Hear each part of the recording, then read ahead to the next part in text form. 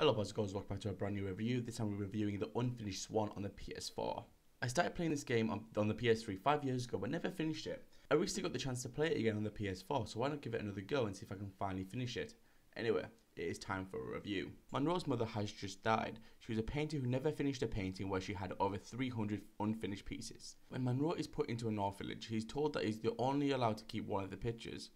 He decides on his mother's favourite, the Unfinished Swan. When Monroe wakes up one night and finds that the swan is missing from the picture, he takes chase but somehow finds himself in a strange new world. It is then up to you to control Monroe as he makes his way through the new world and try and find the answers. The story is surprisingly very good for a game that is so short. At first the game is too simple to keep my attention for a long period. When you start to progress in the game and get to find out more about the story, then you want to know more as well.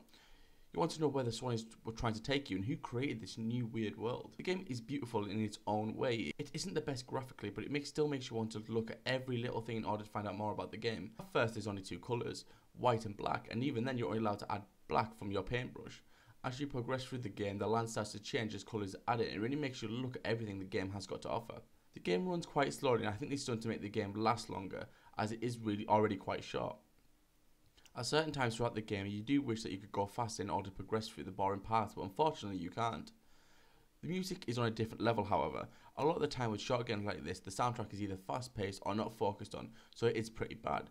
This game is the exception to that rule. Its soundtrack is simply breathtaking. You won't hear anything like this on an indie game for a long time. You can actually hear the instruments being played, which makes you want to go into the game even further, just so you can hear more of the music.